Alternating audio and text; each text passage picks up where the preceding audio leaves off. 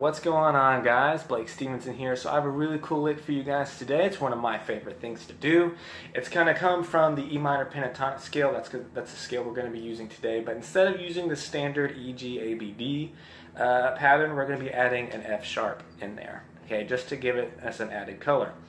Okay, so what we're going to be doing is we're going to jump all the way up to the 15th fret. Now, if we were playing the standard pentatonic scale, you know, the standard 5 notes in there, it would sound something like this. Okay, but since we're adding the F sharp in there, it's going to sound something like this. We're going to add the F sharp on string 1 and 3. So it's going to sound something like this. So we have 6 notes. Again, we're adding the F sharp on strings 1 and 3. So it's going to be fret 14 and fret 11. Okay?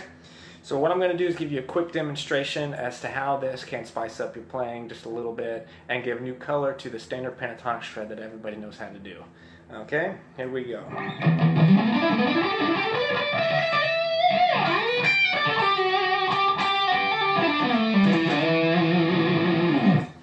Okay, there you have it. So I hope you guys find some really cool uses for this lick. I will see you guys next time.